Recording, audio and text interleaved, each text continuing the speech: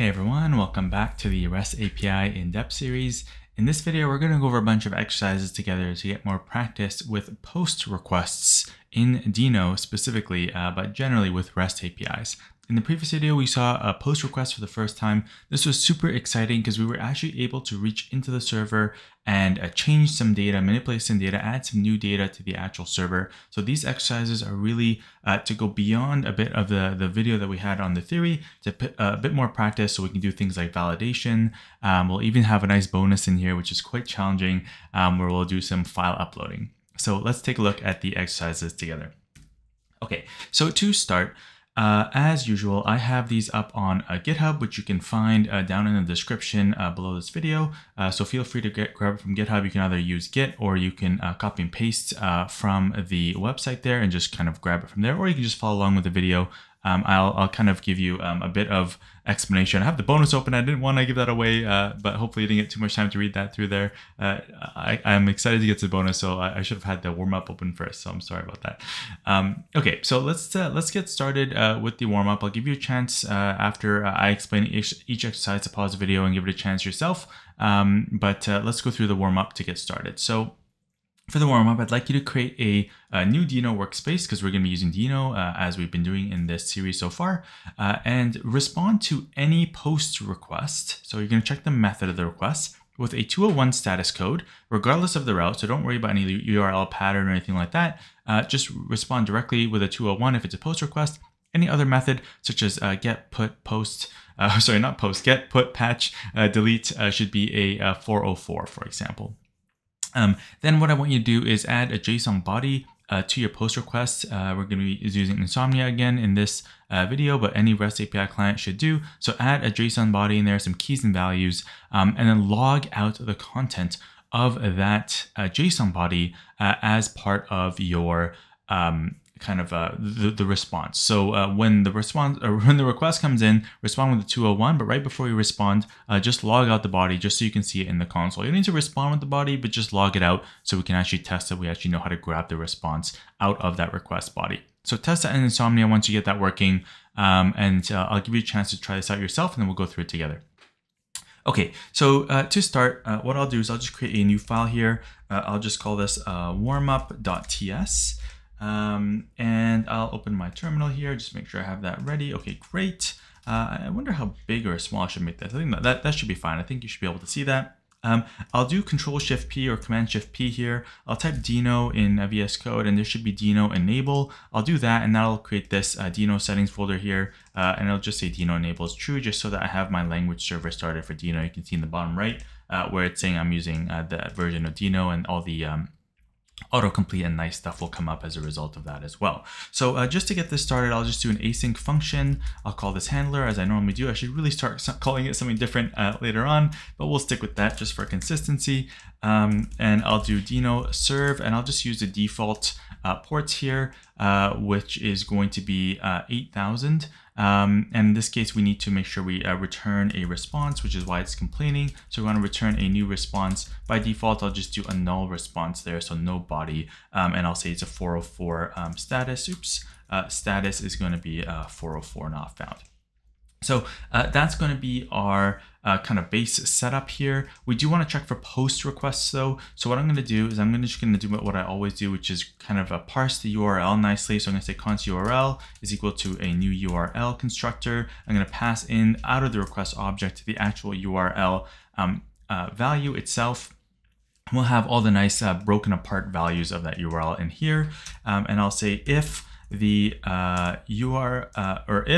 actually, I guess I don't really need the URL in this case. See, I just get in the habit of doing these things, which is why the muscle memory really helps. But if the request.method is equal to post, then we want to do something in here, which is not return the 404. So here we want to return a new response, and this is going to be null.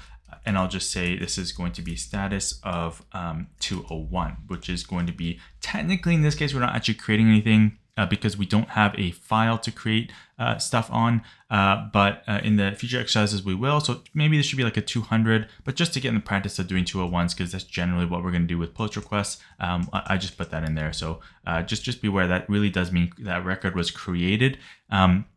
which we're not doing in this exercise. So just keep that in the back of your mind. I could probably make URL pattern with this, but I'll just keep it with what we have for the warmup. And I think in the warmup, I said I wanted us to also log out the request body if there is any. So let me just get this started first, and then I'll get the body logged out right after. So I'll switch back to warmup here. I'll open my terminal. I'm gonna make sure I'm in the right folder, and I am. A lot of files in there, which we'll be using for the future exercises. So I'll run Deno run --watch --allow-net, and I'm gonna be running the warmup.ts. So there we go. That's gonna get us started here. I'm just gonna copy that URL here. I'll switch to Insomnia, and here I'll just add a new HTTP request, and I'll just paste that URL in there. And I'm just going to send off a GET request first, and we should get a 404 not found. If I send off a POST request, hopefully I get a 201 created. So that's working correctly. That's pretty nice. So the only thing left really is to log out the body if there is a body. So in this case, what I'm going to do is I'm going to say const body is equal to, recall from the previous videos that we know that our body for our requests in this case is a JSON API is what we're creating. So we're just going to make the assumption that this is going to be a JSON body. So I can just do this directly in Deno, and it's going to take the response stream, read its completion, return a promise that resolves with the result of parsing the body text as JSON. So this is going to be a promise. So I do want to await this.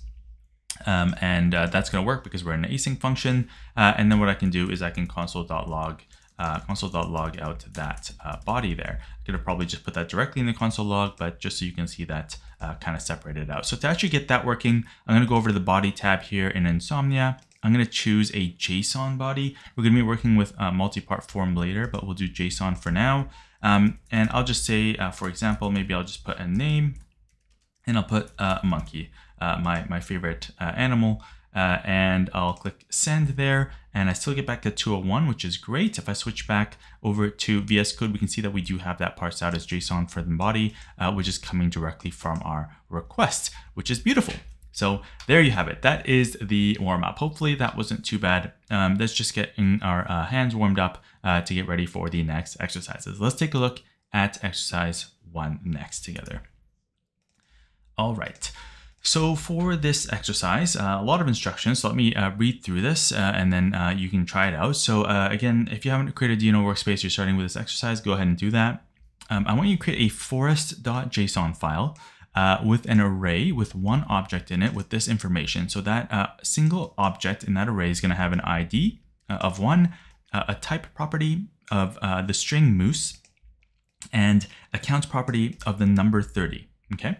So just that one object in that array of JSON for this forest.json file. Then I want you to create a route for /animal using the URL pattern API and use it to test for post request for that post method specifically.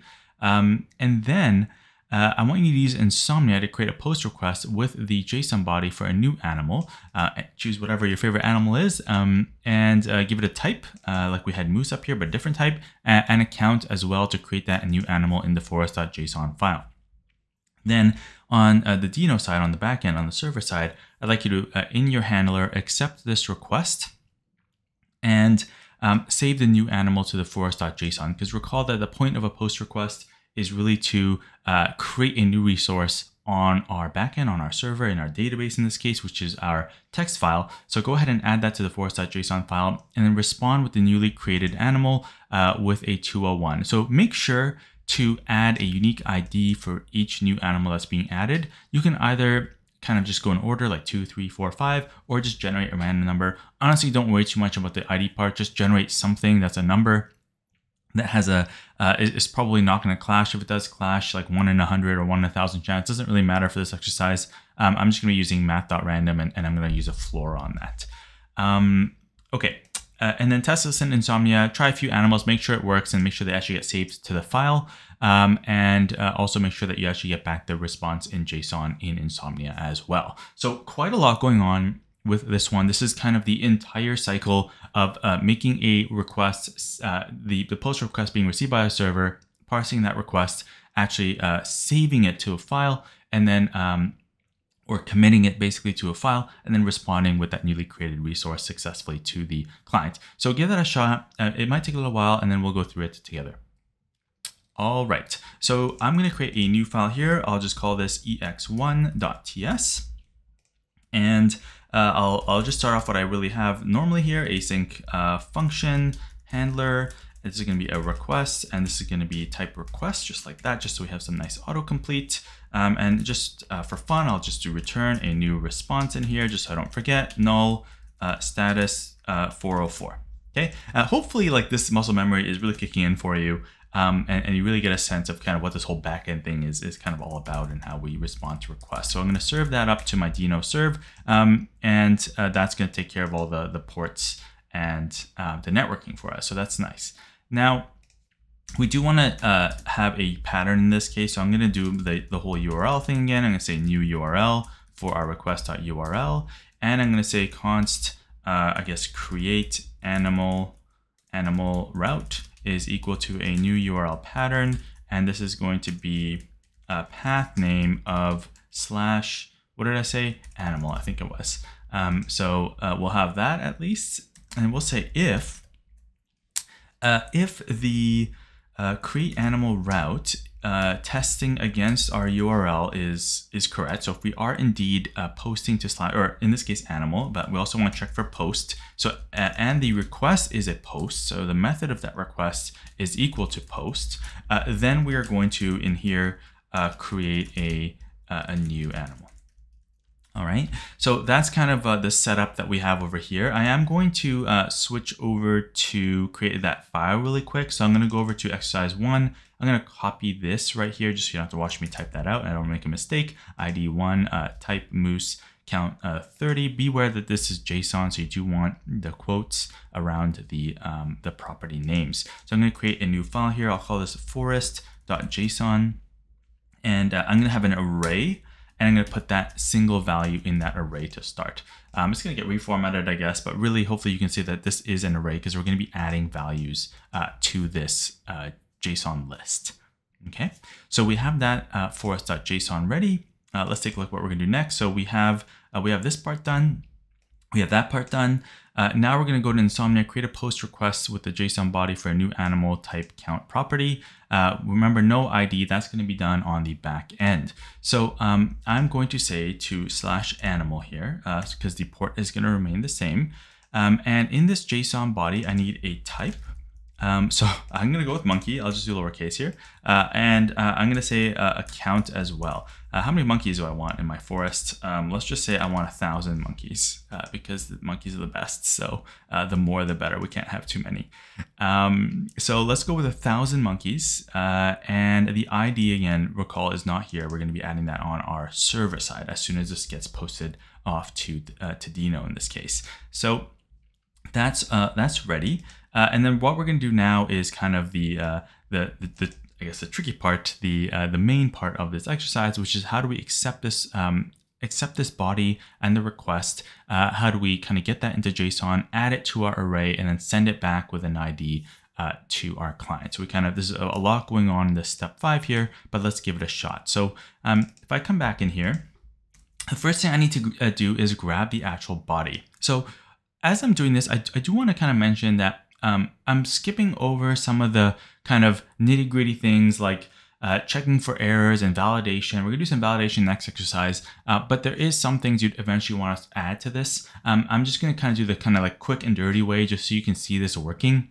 Because that's really the most important part from a kind of a learning perspective, and to really get your hands comfortable doing this. But eventually you would want to do things like test for validation, make sure the types are correct, make sure like kind of we're doing a little bit of here to making sure it's really a post request, and making sure that the route matches, all that kind of stuff we'd want to really start doing in a bit more depth and a bit more careful. But we're pretty close. We just have to do a bit more stuff if we really wanted to kind of make this production ready, I guess. So I'll say const body is equal to await, in this case, the request.json, because we know it's JSON. So this is another thing that we want to test for. Make sure if it's not JSON, for example, then we would probably throw an error, or we'd tell them politely to please send us JSON or valid JSON.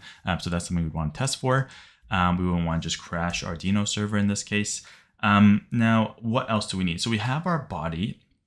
We need a way to actually grab the data in this file and then kind of add this body to it. So instead of saying body here, what I'll probably do is I'll just call this animal, just so it's a little bit more intuitive, kind of like while we're actually writing this code as to what we're really doing. Because really, if you think about it, this should be the animal, again, assuming that it really is correctly formatted. So I'm going to say const file is equal to deno.read text file. Again, this is going to be awaited. I could do this sync version, but I'll just do await here. We're going to be reading our forest.json. This is assuming we're in the same folder as this exercise 1 file that I'm running right now, which we are in this case. So just make sure you have that. Then I'm going to say const animals is equal to json.parse. We're going to take that string of that file and turn it into an actual JSON object. Then I want to add that animal to the end of this list of animals. So how do we do that? Well, I can just use array spreading. I'll just say, or I'll do let here just so that we can kind of reuse animals here. And I'll say animals is equal to, I'm going to take everything in animals previously, spread it out. I can also do concat, whichever you kind of prefer. I'm going to add my animal to the end there. But before I do that, recall that this animal object doesn't have an ID, right? If you think about it, if we go back to Insomnia, this has no ID, but our forest file does have an ID for each animal. So we need to generate that ID. So let's not forget to do that. So I guess I could do that maybe, where can I do that? I'll do it right here. Maybe I'll say const ID is equal to, I'll just do this. I'll do math.floor, math.random, and I'll just do between like 0 and 1,000, I guess, in this case. And I'll, where's my animal? I'll change this to a let as well. You know what, maybe it makes more sense to do this. I'll move this ID up here and I'll say animal is equal to, I'm going to take everything in animal previously, but I'm going to add the ID on the front just like that. So it's going to have the ID in the front and then the type and the count right after that. Perfect. So there's our new animal there, and that gets added to this animals list, and we want to save that back to the file. There's a lot of code going on, so I'm going to go through this kind of as a recap, but let's go ahead and save that. So I'll say deno.write write text file, and this is going to be to our forest.json. And what do we want to write to that file? Well, we want to write our JSON.string. If I remember, every time we can't save JSON directly to a file, we have to save text to a file, in this case, a text file. So we want to make sure it's a string of our JSON, in this case, animals. And we can, I guess we can await that and almost cut off with my head there. And what we can do here is now we can return a new response. And the body of this response, what I can probably do here is I'll actually take this line and I'll say const, I guess, return body is equal to that. And I'll just put that in here instead, just so I can add that here as well. Return body, and this is going to be a status of 201. Technically, I should also have a headers on here and say application type for this as well. So let me kind of do that here just so you can see. I'll say headers, headers. That's going to be or what is it? Content type. These are all things that, by the way, that other frameworks automatically do for you, but you do have to do manually if you're doing this from scratch. But it's important to know what they're doing because that's how you learn. So there you go. So that is the full thing. We're sending back a 201 as a JSON content type. Okay. So a lot going on here. Let's test if that works. I just kind of wrote all that code out. We normally you want to test it as you go. So we probably would want to do some logging along the way, but I think that should be okay. It should be a pretty long video if I kept logging everything. So let's just kind of go with what I have here. I'll say Deno run -- watch -- allow net -- allow -read -- allow -write, because we are reading right over, where are we reading? We're reading here, and we're writing right over here. Okay, so we need read and write privileges, which are separate from each other. As you can imagine, write is a little bit more privilege heavy. So we have watch, net, read, write, and then we just need the file name, in this case, ex1.ts. So fingers crossed that works with no errors, and it does. And if I switch, let me just kind of clear that terminal so we can see what's happening in here. I should probably, I guess I don't really have to log it. We're going to get that back in our Insomnia and in our file. So fingers crossed, post request to 8000/animal. This is our monkey with a count of 1000, which is currently not in that forest.json file. If I click send, look at that. So I actually kind of messed this up. I actually sent back all the animals. I should have probably only sent back the single animal, the monkey. So I got that right, but I messed up this part here. So I don't want to send back everything here. I guess technically, I could have probably just left this here now that I think about it. I was trying to find the wrong thing. So what I want to return back is this single animal, not all the animals. I just want to return the animal that I added. So let me fix that here. So I'll say json.stringify of my single animal. So hopefully you caught that. I'll save that so the server restarts there. Now the file itself is fine. As you can see that it got correctly added in there. I didn't capitalize monkey. So that's okay. And it has an ID of 876, which is fine. But when we're returning from a post request, we don't want to return the entire collection or the entire set of resources. We just want to return the one that was created. So that was the mistake that I made here, just a singular animal that we created with that ID. So let's try it with a different animal here. If I switch back to Insomnia, let's just try, I'll add some, let's go with some frogs. Not too many frogs, maybe I don't know, maybe 7 of them. Why not? And I'll click send. And look at that, we get an ID of 502. The type is frog, and we have 7 frogs. And if I switch back to my forest.json and I save this file just so it formats, we see that is saved in there. And now, even if I restart my server, this information is committed and saved to this file, which is quite nice. So there you have it. That is the first exercise. Quite a lot going on. Let me do a quick recap on here because I didn't write enough comments, but hopefully the flow of this makes sense. I just want to kind of go through this part really quick. So the request is going to come in. We're going to make sure it's the right route. We're going to make sure it's a post request. It's going to be turned into JSON. The body, which is this part right here, is going to be turned into, we're going to grab that JSON. Once we have that, we're going to generate an ID and add that to the front of the JSON. So if you think about it, what we're doing is basically generating this and creating this out of this, right? So we're going from left to right, kind of, just so we can add that ID because it's the server's job to create the ID. We're going to read our database file, in this case, our JSON file. We're going to parse it into JSON. We're going to add it to that file using concatenation here. And then we're going to write it back to the file and then return that response that it was created with a 201 and the correct headers. So if you think about the flow of this, that is literally pretty much the flow of everything on a server, right? We get a request. We do something with the request. A lot of stuff usually like validation, parsing, a bunch of stuff with the request. Then we commit it or we save it somewhere. And once we're done with that, then we can respond, right? That's like the circular kind of flow in general that you want to think of when you're working with these types of tools. Perfect. Let's take a look at exercise 2 together. All right. So this one is going to be very, very similar to exercise 1. In fact, I'm actually going to copy a bunch of the code. I normally don't do that, but in this sake of time, I do want to copy the code so we have time because I have a bonus as well, which is going to be pretty intense. So I will kind of quickly go over it though as I copy it. But it's going to be very similar to exercise 1 with one small distinction here. I say small, but one distinction. So I'm going to look for start to finish just so it makes sense if you're seeing this for the first time. Creating a Deno project, create a forest.json file with an array with a single object in it. In this case, same object that we saw in exercise 1, an ID property, type property, and a count property. The ID is a number, type is a string, and count is a number.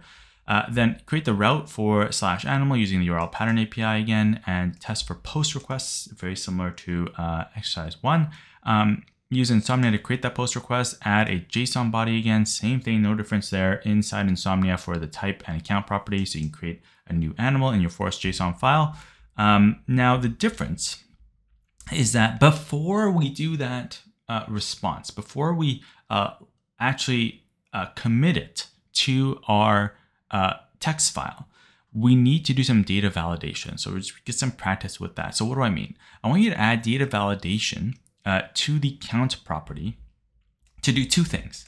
One is to make sure that it's required. So we need to make sure that count exists as a property, and also to check if it's a valid integer. Because imagine if we tried to submit a count that was like a string or something else, like a Boolean value, right? And we want to make sure that's actually a number. Okay, so if it's not, then I want you to send back an error in JSON format. So for example, if it's missing the field altogether, there's no count at all, which you should test for, then send back an object JSON with a value that kind of looks like this. I'll let you Google what the error code should be. We'll do that together as well. But if it has a count, but it's not an integer, then you should send back this error. Now, this is not the best way to do errors. I'm just slowly easing up until how we do better and better errors, but this is pretty close to how you'd see errors in practice, in real life, with just some slight modifications. Okay, so this is really the core of this exercise, is the data validation. I just realized I repeated step 5 here. It should be 6 and 7. Then once you have that, the rest of the steps are the same. Just grab that on Deno, save the animal to forest.json, respond with the 201 or the correct error response if it didn't pass validation, and don't create the object, and generate an ID for it, and then test it in Insomnia. Make sure that once you actually do submit the correct animal, it does get saved.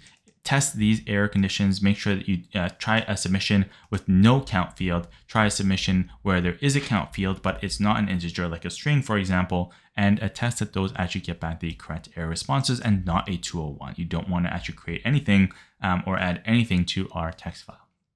So give that a shot, and then we'll go through it together. Okay. So I'll create a ex2 file. So what I'm going to do is I'm just going to actually copy and paste my ex1 file, and I'll just call that ex2.ts. Everything is going to be the same except for the validation. Okay, so again, normally I don't do this, but it's literally the same route, the same file, and most of these steps are going to be the same. The only difference we're going to see is we're going to code together. So just in case you didn't see this yet, we have our handler. We're serving up our handler. Anything that's not a post request or hitting our route is going to return a 404. And then the crux of this is really this section right here, which is we're parsing it as a URL. We're creating our URL pattern. We're testing that it is matching our pattern in a post request. Then we're doing the real logic right here, which we just did an overview of earlier at the end of exercise 2. Okay, so the order here is going to matter. So let's see how we're going to work through this. Now, I want to be able to do exactly what I had before with the correct values.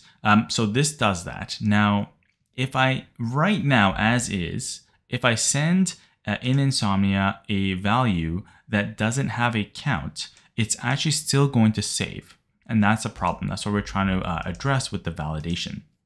So what we need to do is figure out what is really inside this value right here. What is actually inside that JSON body, and do some validation on it before we really do anything else. Because if you think about it, if that data is invalid, if the data coming in is invalid, it doesn't actually make any sense to do really any of this, right? Why would we read the file and then write the file and then stringify and all that stuff? If we know that it's invalid data in the first place, we should check this animal JSON to make sure that that it's valid. And if it's invalid, then we can immediately return and exit this kind of function with a early return, very similar to what we have here, but with the correct error status code. So let's go ahead and do that. So I'm going to say I'm going to validate the animal for count, and I guess count being integer. All right, so how do we do that? to start, I guess let's validate that count is actually there. So how are we going to do that? Well, there's a few ways to do that. We could use the in operator for objects because this is now an object, but I'm going to actually do the probably more correct way, which is the checking if it has a property. So I'm going to say const has count is equal to object.hasOwn yeah, I guess it's has own. I thought it was has own property, but I guess that's the same thing. I'll have to double check that. Has own property, and I'm going to pass in the animal object and the property key that we're looking for. So has own is going to determine whether an object has a property with the specified name. So I want to check if animal has the count property. Okay. Now another way you could technically do this is like if. I think it goes like this. I think it's like count in animal. Now this checks the entire prototype chain. So if that's a very long chain, it's very time consuming and there's some other bugs that can pop up if you do it this way. So you should definitely be using the has own property or the has own here in this case, which is the same thing. So make sure that you're careful with that.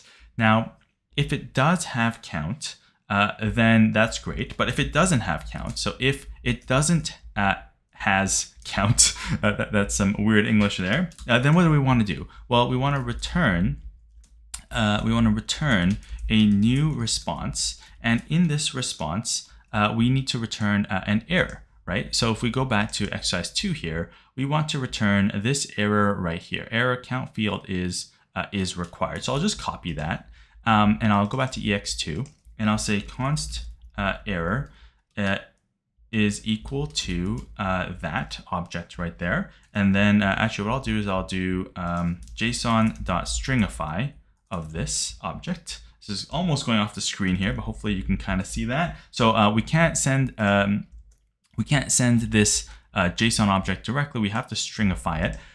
So we need to make sure that that's a string, and then we can send that error right here. I could have done that directly in here as well.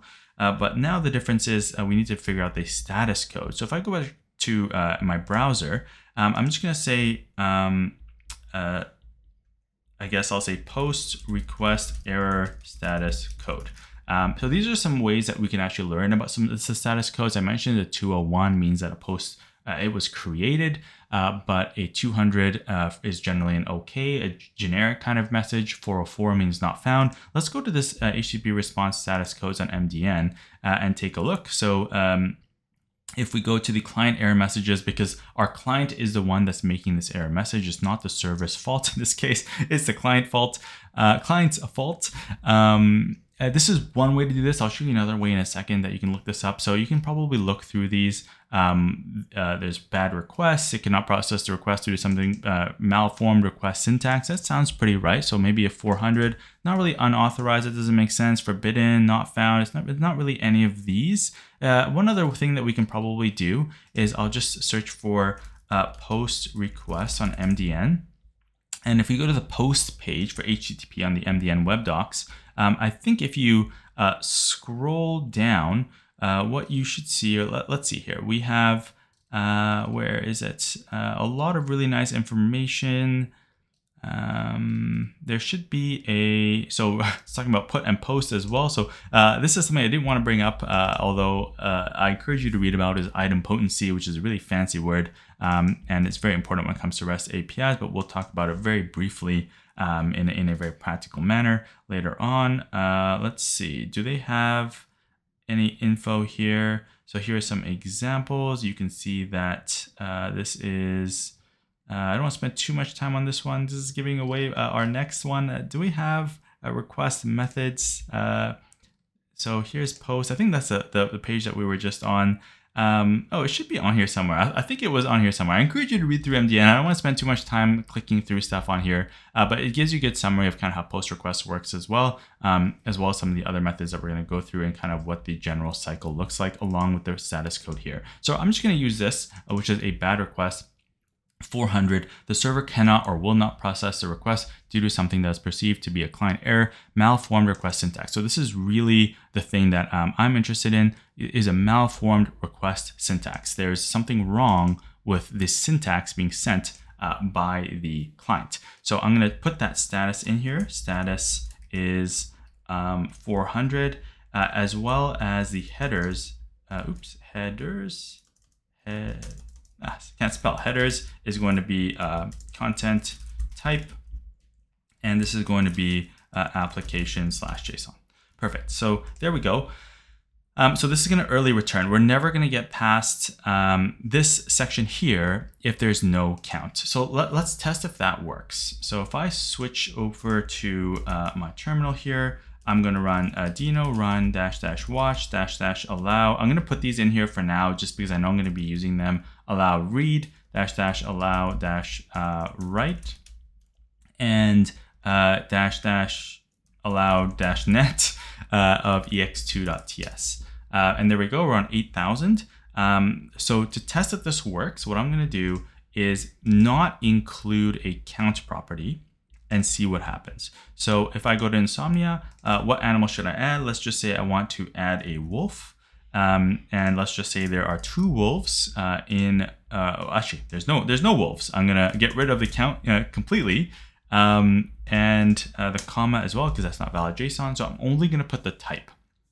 I'm not going to have a count, and I'm going to see if I get a 201, a 400, or a 404. So if I click send, nice, I get a 400. Check it out, error, count field is required. Beautiful. So now if I go back to my forest.json, there is no wolf in here, right? Because it was an early return. We never got to the part of our code where we were actually doing this stuff right here, which is saving it to the file, because we early returned right here. So now we need to do the same thing, but for checking if it's an integer. So if there is a count, we want to make sure that count is an integer. So how do we do that? Well, we know that this is an object. So I'll say const count is equal to animal, and then I want to grab the count, and I'll say if the type of the count, well, I guess I could do type of, but that's probably not correct, because type of actually gives me a number here. So I want to specifically test for an integer, because they shouldn't be allowed to have like a 1.5 wolves. I don't want to allow that for my system. So I'm going to say number.isInteger, which you can look up on MDN as well. It's a pretty common function for returning true if the value passed in is an integer, or false otherwise. So if number is integer of this count, which we just grabbed out of here, and we know that it's in here because it won't pass here unless it's actually there. Okay, so we can safely check for count after this check right here. So if the number is not an integer, so if not number is integer for count, then we're going to do the same thing. I'm actually going to copy this code right here and just modify it slightly. So I'm going to do copy there. I'm going to do a paste here, and I'm going to say, I forgot the error. What was the error? It was count field needs to be an integer. There's an S there. Count field needs to be an integer. So I'll just copy that. I'll go back to exercise 2. Count field needs to be an integer. There we go. So that is the error message right there. You should be able to see that. And we can use error here again because of the scope differences between these if blocks, which is the nice thing about const and let. And I can send that back again, a 400 application JSON, and that's all the same. The only difference is the actual error message. Okay. Now, in practice, we kind of want to do this like in series and make sure that we're giving all the error information back in one go, instead of just like one at a time like this, but we'll leave that for future videos and exercises. So this here is checking for having count at all required. This here is checking that it's an integer. If we pass all of those, then we can do the same thing from before, which is from exercise 2, which is actually generating the ID, adding it to the animals, reading in the file, saving it back to the file, and responding with the actual added animal. So let me come back here, and I'll open up my Insomnia, and I'll add a count field. But this time what I'll do is I'll add hello as my count. Okay, so I expect to get a 400 again, but the error message should be different. So I'll make sure I save this file, and I did, and I'll click send and check it out. I get back a 400. Count field needs to be an integer. If I switch back to my VS Code and I check my forest, it is not in there. That wolf did not get saved correctly. And if I even do a number, but this is why type of wouldn't work. If I do a number that is a like a floating point number, like just say like 1.23, and I send that off, I get the same message, which is really nice. The only way this will work is if I actually send an actual number, which is an integer, like 1 in this case, and I click a send, and look at that, I do get back a 201 created for my wolf with a brand new ID and account. And if I switch back to VS Code, that has actually been successfully added to the end of our forest.json. Phew, okay, that was a lot. So hopefully that kind of makes sense. There's a lot of code going on. Really, for this exercise, it comes down to this code right here. So maybe give it a pause and take a look through it, but I'll just go through it really quick. We want to check, in this case, if there is a count property, and we're doing that using hasOwn, sending back an error if it's not in there. We want to check, in this case, for the type validation. In practice, you usually would have much more type validation than this, using regex and some other things. But in this case, this suffices for exactly what we need, which is checking it's an integer, which is great.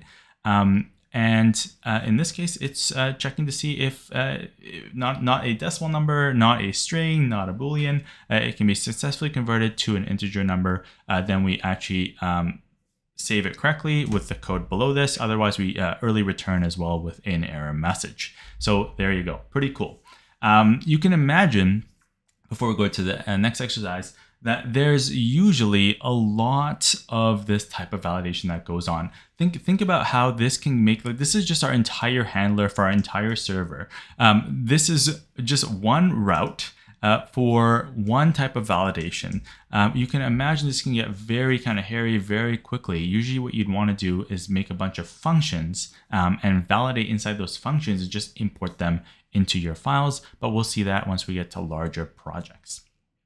Okay, let's take a look at exercise 3 together. This is probably going to be a bit of a longer video, but I really wanted to put some good practice in here for all of you. Okay, so for exercise 3, I'd like you to create a new Deno project if you haven't already.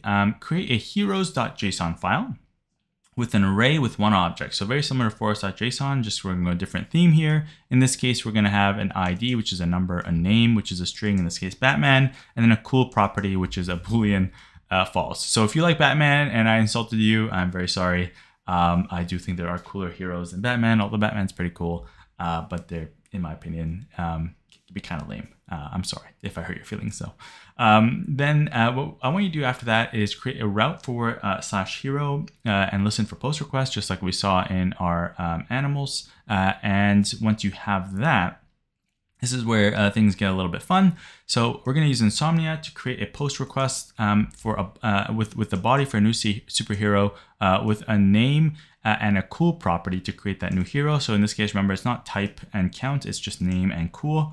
The difference here is that instead of using a JSON body, I want you to set the body to a different type, which is multipart form. Okay, I'll show you how to do that in Insomnia as we go through this exercise, but I want you to give that a shot. This is one of the different types of encodings that we saw in the previous video. And this is generally how forms get submitted and how we can do other fancy things like submit binary data as well. So change it from a JSON body type to a multipart form type and use that as your submission. I want you to log out the text in the body of the request. Take a look at what it looks like. Also look in the timeline view of Insomnia, which you'll see kind of by the request or by the response area, and you can look through it to find the body of the request and take a look at what it looks like in there, both ways, to see if they match and look at what you think is interesting in there.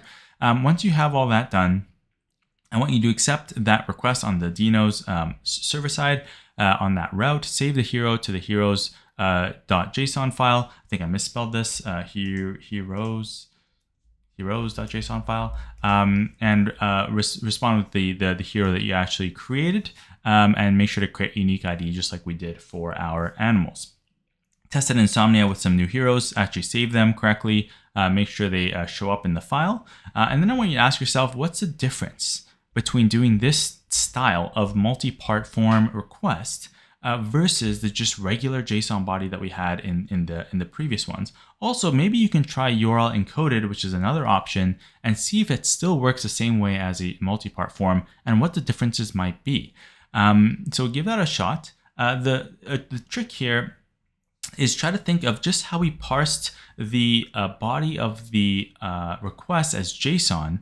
Think of how you'd parse it as, in this case, form data, hint, hint, nudge, nudge. So take a look at that. A lot going on with this one, definitely more challenging. Spend some time with it and then we'll go through it together. Okay, so I'm gonna create a new file. I'll do ex3.ts. I'll do the same thing here, async function, handler. This is a request of type request. We're going to return a new response, and this is going to be a status of 404 in this case. And I want to do deno.serve of our handler, and I'll save that. We want to create our route here, so I'll say const URL is equal to a new URL of our request.url, and I'll say const,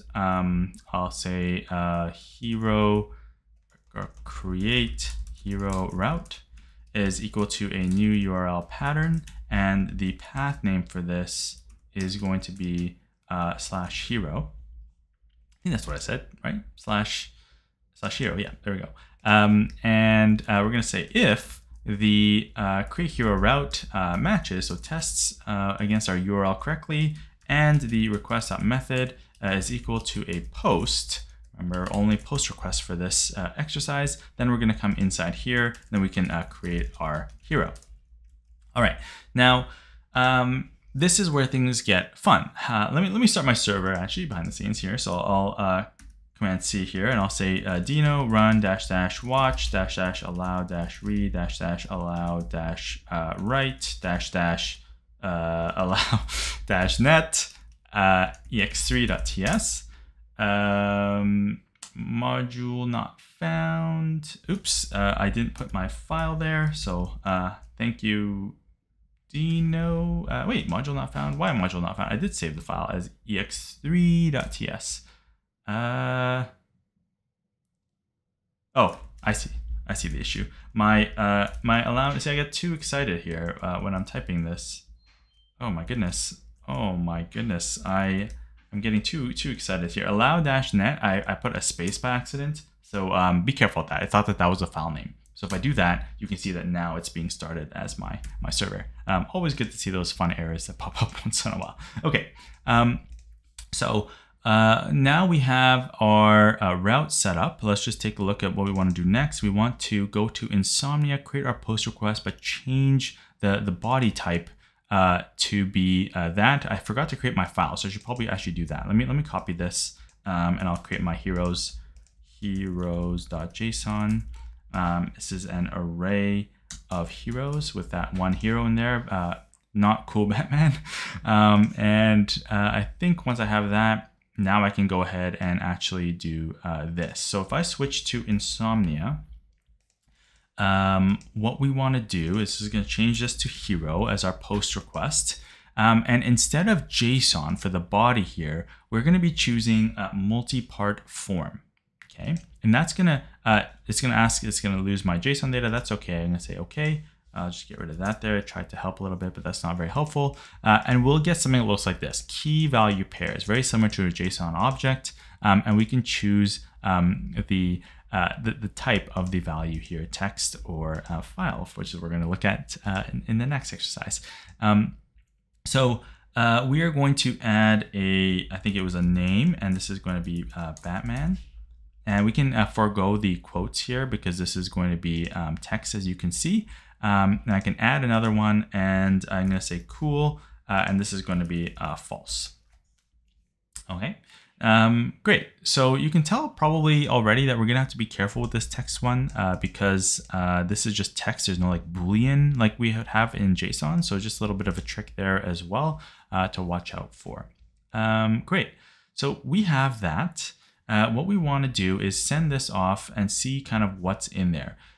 But there's going to be a difference with how we access this data. This is not JSON data. So I want to show you what I mean. If I click on send here, I'm going to get back a 404 because we don't have anything set up yet. If I click on this timeline tab all the way over here on the right, beside headers and cookies, let's look through this and see what happens. So we're making a post request using HTTP 1.1 to this host. here's a content type multipart form data. That's pretty nice. We have our user agent. We have a content length. Here is the actual body. This is a boundary being set up by Insomnia. It's telling it that this has a name and it's a form data, and the name is name, and it has a value of Batman. Same thing here for the next value, which is a name of cool and a value of false. Okay, so we need, you can see that this is not JSON, right? This is very, very different from JSON. We need a way to turn this into something that we can actually use like JSON on the back end, so we can actually check to see, for example, is like false, is that like valid, or is Batman valid, right? Like we can save all these different things to the actual file. So let's pull up Google really quick, and I'm going to say request object form data. And if we go to MDN web docs, we can go to request.form data method on the request object, reads in the request body and returns it as a promise that resolves with a form data object. Wow, okay, that's nice. So you can see that we can do kind of request.form data just like that. They're using regular promise syntax here. We can just use async await. But if we just go to the request interface in general, if you just went here, if you scrolled all the way down to where we were actually using JSON, which is down here, you can see that form data is right above it, and that's exactly what we're going to be using. So if I say const, I guess I'll say body is equal to request.form data. This is going to return a response stream promise. So I'm going to say await, and then I'm going to grab that value. Now, the tricky thing with this is that this is, as we can see here, it's going to be a promise of form data. Okay, so let's take a look at what that means. If you've seen some of the DOM or the React videos, you know that we can actually loop through a form data using a for of loop. We can't just log out the form data. Let me show you what I mean. So if I say console.log of this body, and I open up my terminal here, excuse me, and I switch back to Insomnia and I click on send, what we'll see if I switch back is kind of, we can log it out, but it's not exactly what we need. We have a form data object. That's what this is, and inside are the values of name and Batman. Okay, so the nice thing about this is we can use a for of loop to loop through it. We can grab data out of it. So let me show you what I mean. If I switch back here, so I'll say MDN form data, and we can look at the form data object right here. We can delete values in it. We can get values out of it, for example, using the .get on it. So that's what we have right now. We have a form data object. So we can grab values out of this form data object using the .get method on this body in this case. It might make more sense if I'll leave it as body. I think that's totally fine. So what do we need to do now? Well, we kind of just need to turn this into something that we can actually save. So how do we kind of go about that? Well, let's see what happens if we can we like stringify a form data maybe. So like if we go back to our Chrome here, what if we say, is there any like values, set, keys, has? So these are all pretty interesting. Entries is used kind of in the loop. What happens if we say console log of JSON.stringify of the body? That might work. Let's see what happens here if I save that and I switch back to Insomnia and I send that off. And I go back to VS Code, you can see that that doesn't really work. It's not really working as intended. Okay, so it's better to kind of create this manually. There's other ways, but I'm just going to do this very manually so we can see how this works. I'm going to say const name is equal to the body dot, and look at, this is the nice thing about TypeScript or Deno in this case as well, and the web APIs and the standards is that you can see that this matches, everything here matches exactly what we saw in MDN, because this is just a web API. This is not Deno specific, has nothing to do with Deno. This is just JavaScript, which is pretty beautiful. So we can do .get, and we want to get the key of name. And that's going to be the name. And I'm going to do the same thing for the cool. So I'm going to say const cool is equal to body.get of cool. Now, I do want to turn this into a Boolean. So I'm going to turn that into a Boolean value just like that. But we, again, want to be careful that this actually is really a Boolean value. We don't want to try to turn like a number or a string into Boolean. That might have unintended consequences. So there's some validation we would want to do in kind of production. But I'll just leave it as a simple value for now. All right, so let me see if this works. So I'm going to console.log out the name and cool. So I expect to see some values in there. Let's see what we have. So if I have Batman and false and I send that over, I should probably change that to something new so we don't have two Batmans in our database. But if I switch back to VS Code here, look at that. We have our values, the string Batman and the Boolean value of true, which is pretty awesome.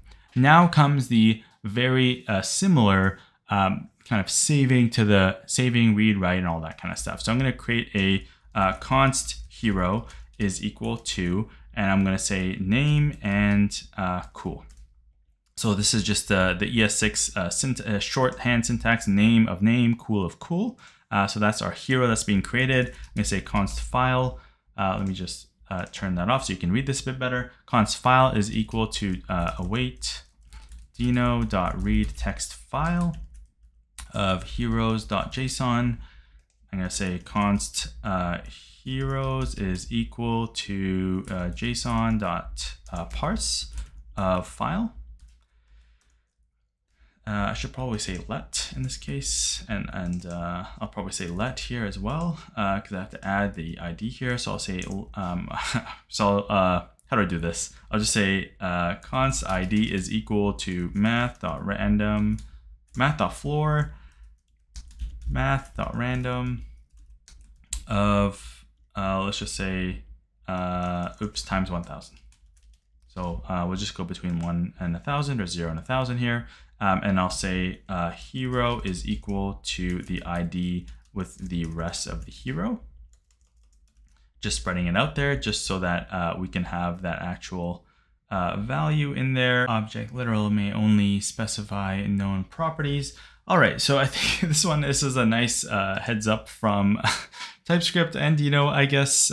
Slightly annoying in this case because you could very easily do this in JavaScript. I think what it's really complaining about, so there's two issues, I think. One is that this name is technically not really a string yet, so it'd be nice for us to really specify that. We're being a bit lazy here, but I don't think that might be the issue here. I think what the issue is we need to create basically an interface for this hero type. But I don't really want to go down the interface route right now. I'm just going to reorder these so we can see what difference this makes. I'm going to move the ID generation up here.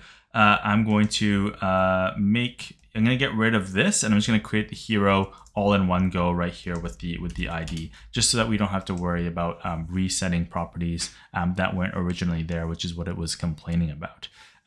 Okay, so once we have that ID, and if you didn't get that, don't worry about it too much. This is really just a TypeScript thing. If you want to create an interface and you know how to do that, go ahead and try that out. But I'm just going to go with the simpler solution for now, just so we can get through these exercises. So we have our hero created with that ID added, the name and cooler in there.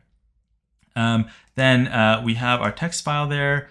We parse the text file. I'm going to say heroes is now going to equal to everything that was in there before plus our new hero added to the end there. And I'm going to save that back to the text file. So I'm going to say await deno.write text file. And I'm going to say the text file's name is heroes.json.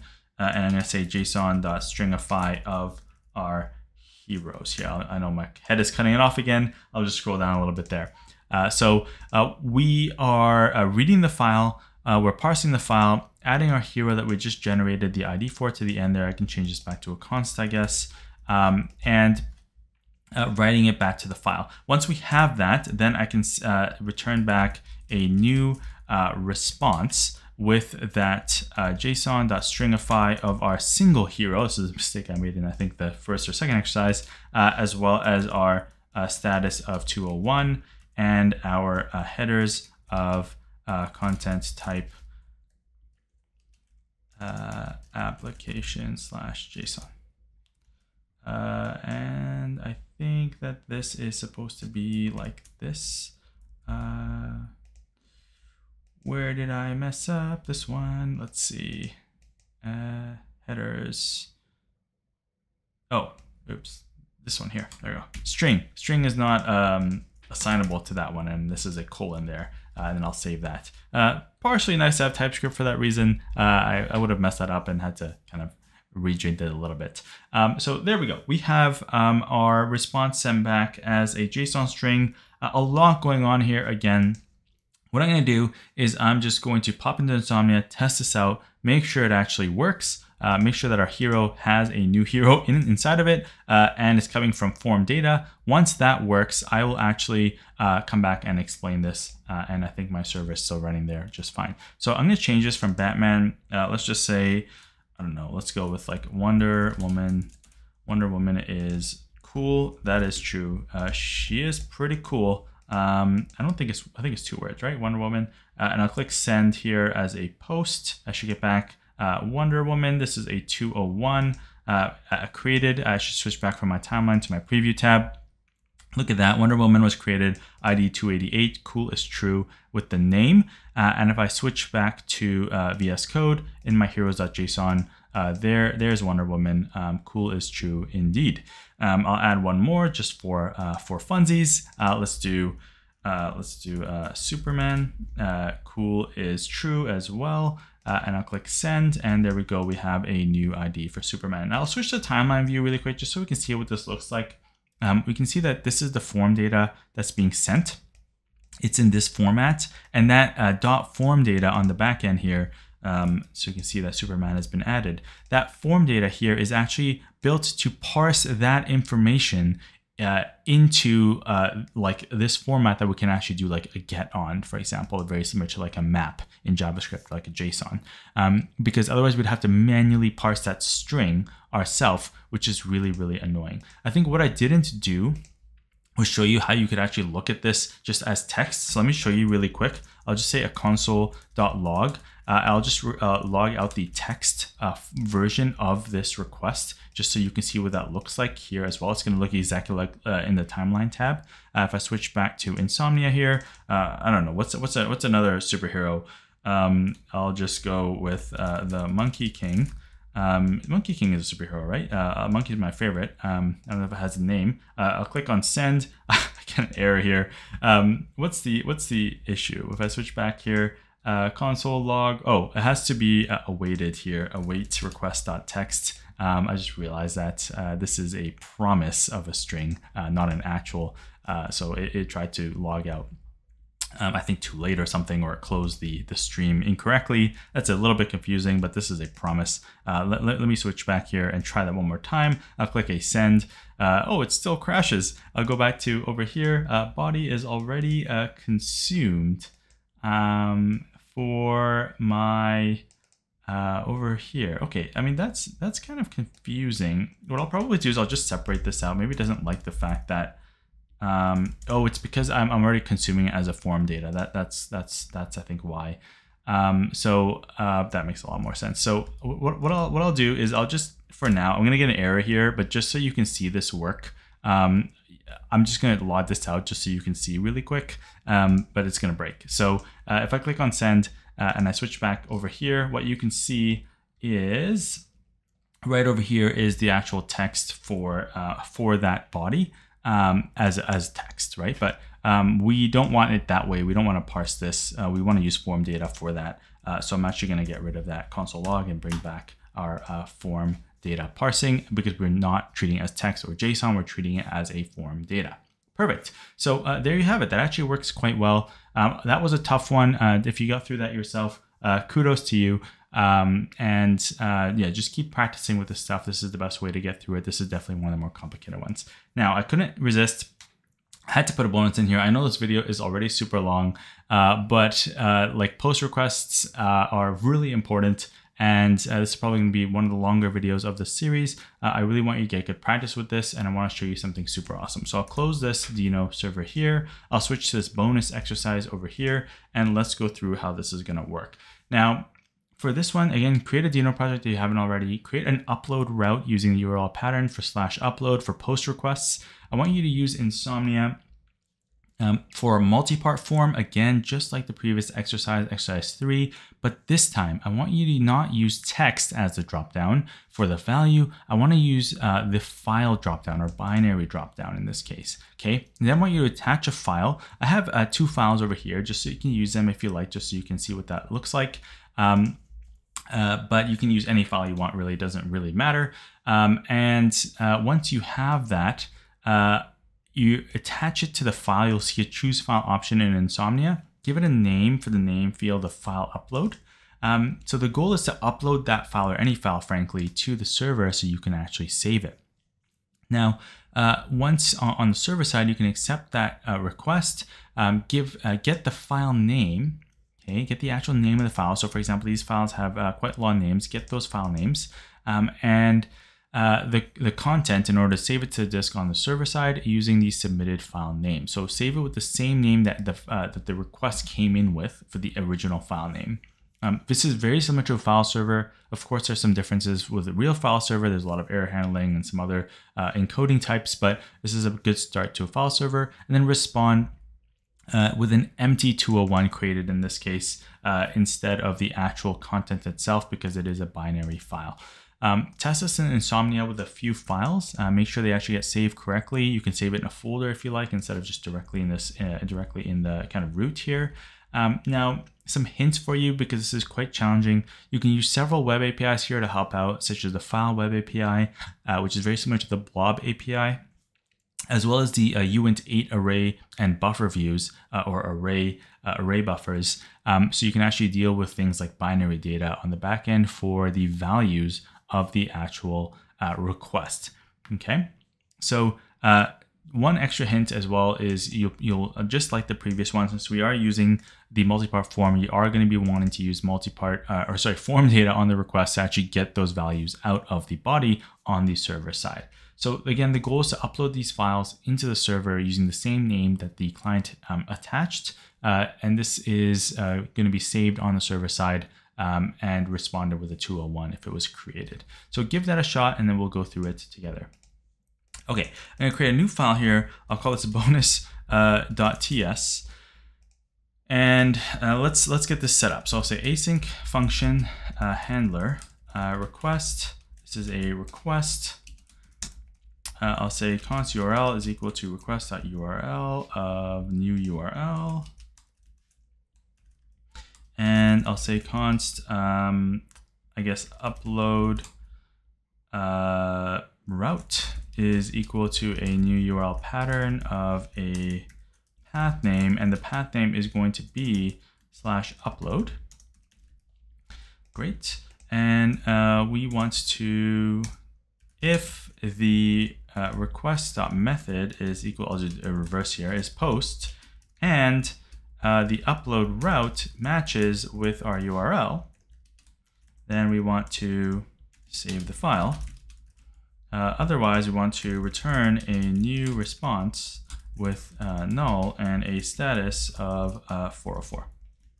Okay, then we're going to do deno.serve of our handler, and that should be good. And I'll close that previous Deno server. I'll create a Deno run --watch --allow -read --allow -write.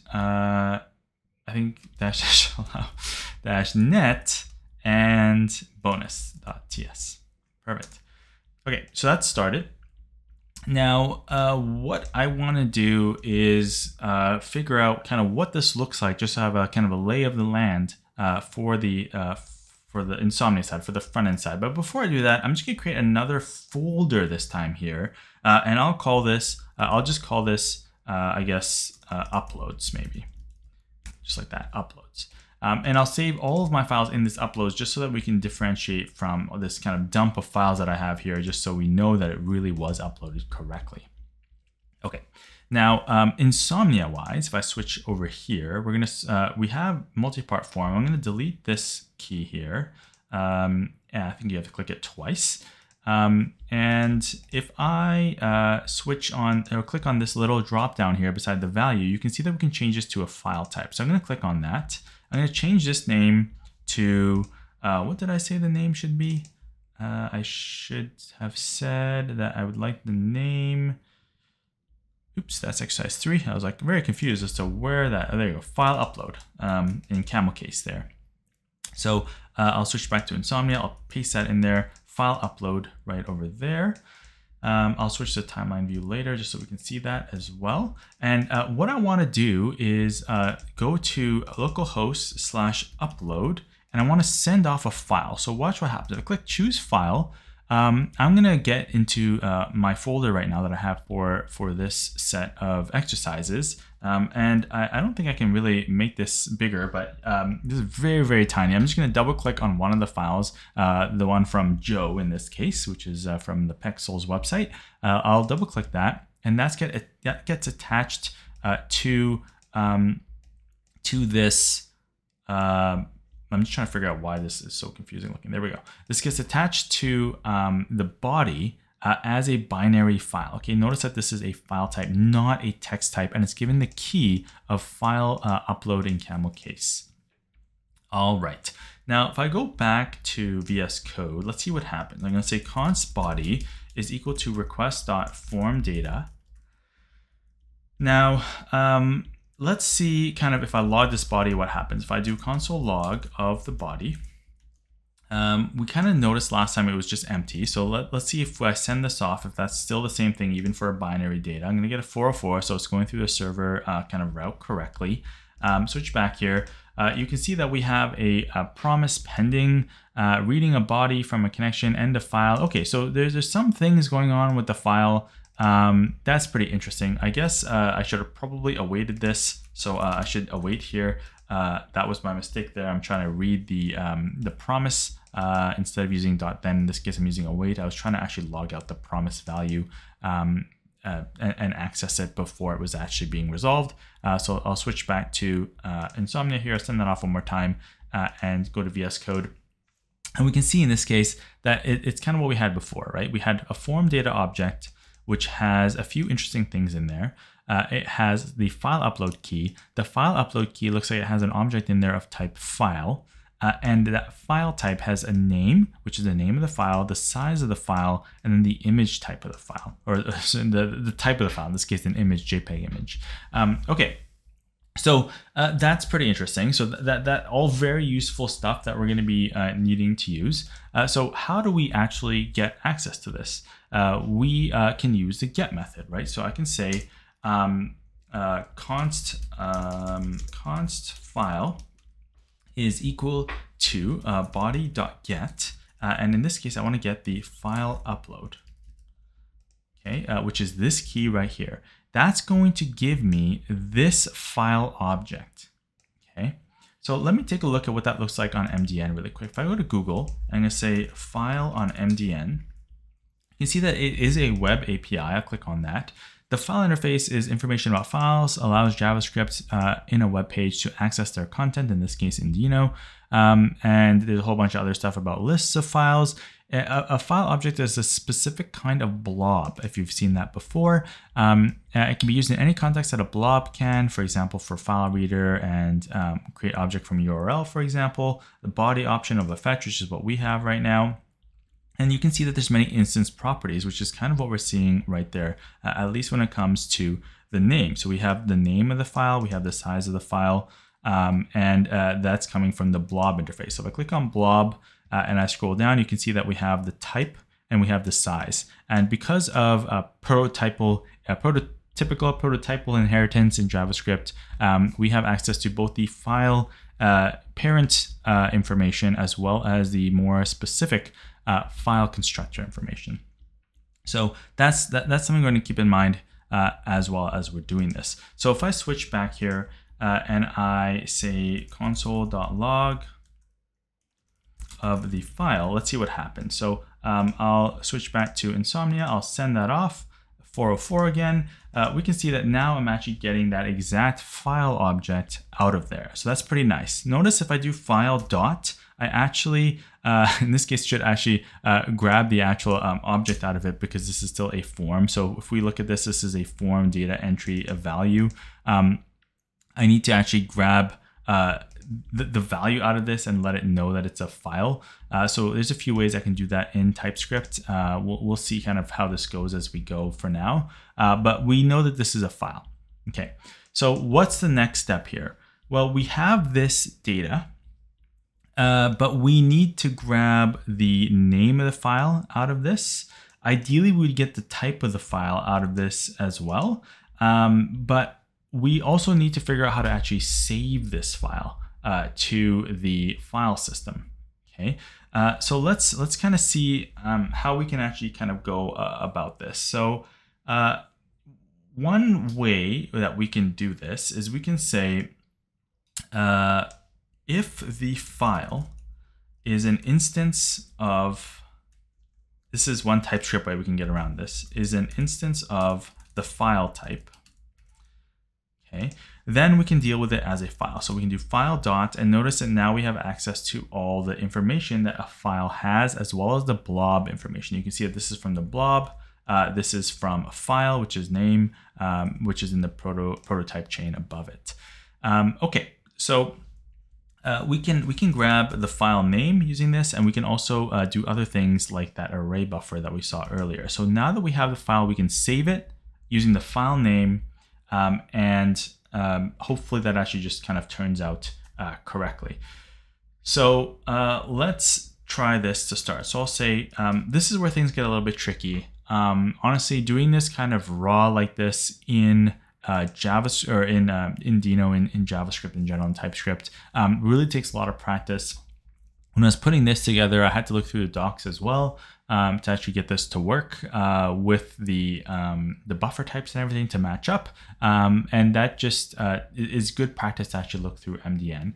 So in this case, if I go back to Google Chrome really quick, if I just go back one step to file, you can see that really the file interface is mainly to give us some information about like specific file stuff, like the name, last modified. There's not really much in here besides that.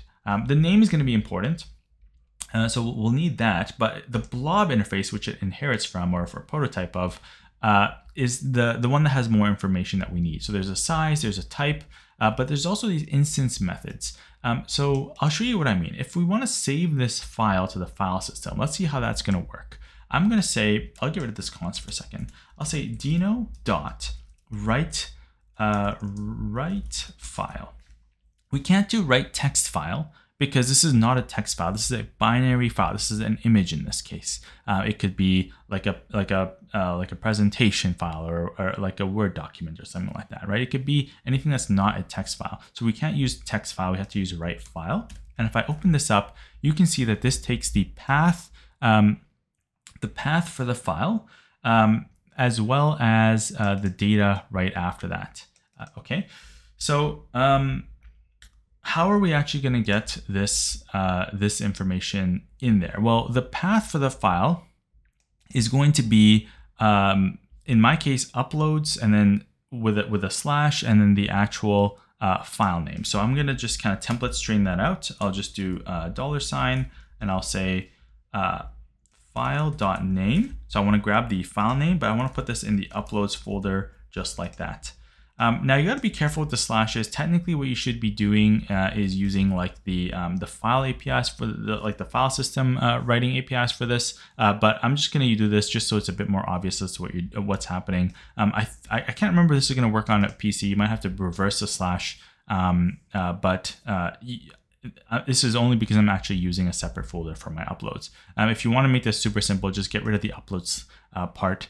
And maybe just use the file name. You probably just have to add something to the file name just so it doesn't overwrite the original file. I'm just putting this in the uploads folder specifically so that it goes in here and we can see it move from here to here when it gets uploaded. Okay, so what's going to happen after this is after that we need to actually put in the after this path or the URL, we need to actually put in a readable stream of a type uint8 array. Okay, so what is that and how does that kind of work? So if I say I want to grab the file dot, array buffer is going to turn this file object into type array buffer. But we need to await this. But the problem with this is that this array buffer is not assignable to parameter of type uint8. So this is where things get a bit tricky when it comes to dealing with binary data in programming languages, or in this case in JavaScript. An array buffer is just a chunk of zeros and ones. And there's no specific what's called a view into this array buffer.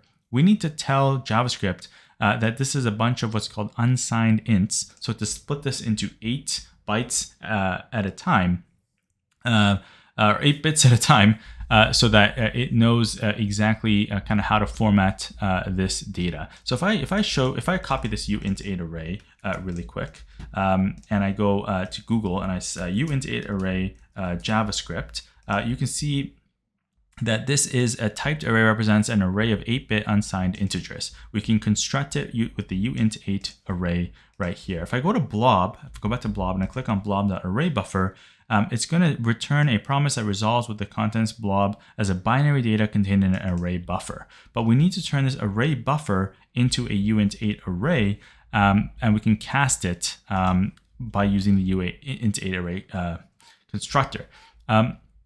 I encourage you to read a little bit about how this uint8 array works, just because it is at least quite interesting. There are ways to kind of transfer back and forth between different views. In this case, again, we're going to be using the uint8 array version view into this, and we're going to cast it from this array buffer. So this is probably the most complex part of this, I guess, assignment or this exercise. We're going to say new uint8 array right here.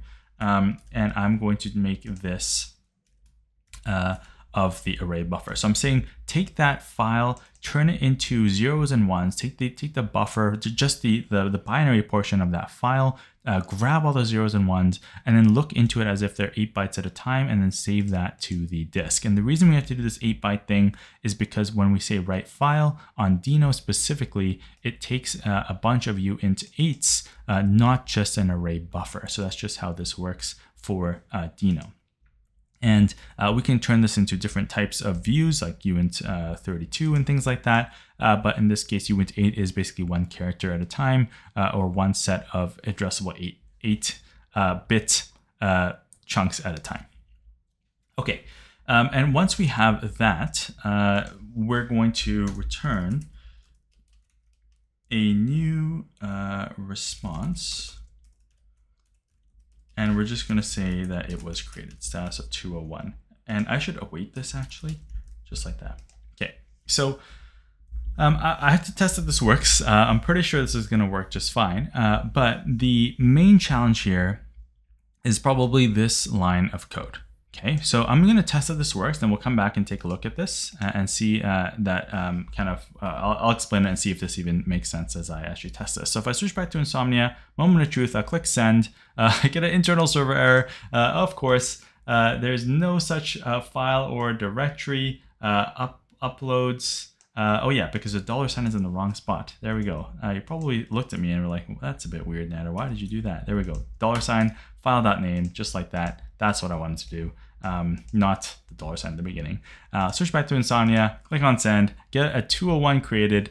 That's perfect. Let's actually see if that actually saved correctly for me. I'll go to my uploads, look at that. Inside my uploads folder, I have this Joe Ficar's picture. And if I open that up, what I'll hopefully see is that really, really nice image of a beach.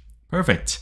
So that actually works really nicely. And I can test it out with one more image if I want to. I'll do that really quick here. I'll change this image to this one by Halal over here, and I'll send that over. 201 created, perfect. Go back to VS Code. You can see the names are actually showing up here with their respective sizes. And there's a one by Halal as well. And I think that this is just a nice coffee with some treats. I don't actually know the names of these. If someone knows, please let me know, but that looks delicious. So there we go.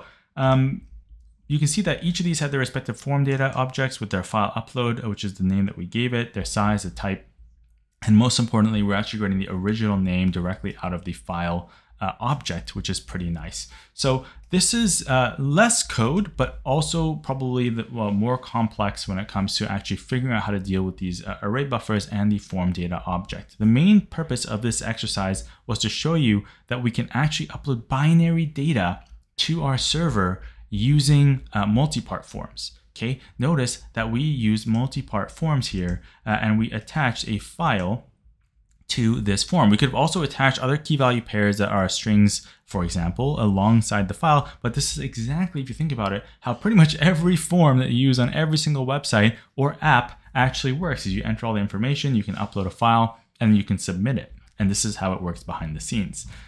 So when it comes to actually how this works in code, hopefully this part kind of makes sense. So we're grabbing the URL and checking the pattern for post request. We're turning it into a form data object, which is what we saw when we logged it out. In this case, we're grabbing the file upload key, which is our actual file object. This part right here, checking for instance of file, is mainly some checking for TypeScript, just to let Deno know and TypeScript know, hey, this really is a file. This is not like a string or a number. So please let me use this as a file because it's not just a generic form entry data value. And then we can actually do stuff like file.name, because you can see inside of here, this is of type file, but outside of here, this is of type form data. Okay, so we can grab the name of the file like this. We can turn it into an array buffer so we can get the actual binary value data out of it. Deno write file, that's not the text version, takes the name of the file as we'd expect, plus the actual uint8 array stream of that data. So we had to not only grab the array buffer, which is just a non-viewed portion of the zeros and ones, we had to tell JavaScript, please turn this into a view using uint8, which is split into chunks of 8, and then pass that over to Deno's write file so that it can take those chunks one at a time and kind of write them to this file. If that all works out, we do send back a 201, otherwise we send back a 404. So definitely quite challenging, even though it was less code, there's a lot going on. But if you got through to this part, good job. It was a lot of fun putting these together. Honestly, if you can get past to this point, even if you have to rewatch just a bunch of times, this is really the crux of what it means to create a REST API. Of course, there's validation, there's the other methods, but it really is this cycle of the client talking to the server, getting or changing information, and getting back a response. And some things can go wrong in the middle there. We have to deal with them as the programmers of the backend, but really that is how it works. In this case, this is ready for the most part. For example, this client could be anything. It could be a website, like a front-end website built in JavaScript in the DOM. It could be a React or a Vue website. It could even be an app. It could be a watch. It could be anything. It doesn't matter as long as that thing is sending that data in a standardized way, which is pretty much how most of the libraries for whatever language is being used work. If we can grab that as a form data binary object, we can then translate it, in this case on the back end, into something that we can work with. In this case, we're using Deno, but in any other language, it would work very, very similarly. Okay. Oof, that was probably one of the longer videos, but I couldn't resist putting all this in there for you. I hope that you enjoyed it and it wasn't too frustrating to kind of sit through this and work through these exercises. I hope you had fun. If you liked the video, I'd love it if you could like the video and subscribe to the channel. I also have a Patreon set up as well as YouTube memberships and super thanks, so you can contribute that way if you so desire. That would be wonderful if you could do that. Let me know in the comments what you thought of this set of exercises and any challenges you had along the way. What we're going to do in the next video together is go through the next set of methods, which is the put and patch requests. And I'm going to put those together because they're very similar. But really, once you have this idea of a post request down, I encourage you to really practice this over and over again a few times and change stuff around. All of the rest of the stuff is going to fall into place. Put and patch is really just kind of building on this idea of posts. It's actually almost the exact same thing, just with some small minor differences. So I can't wait to get to that video. I will see you there.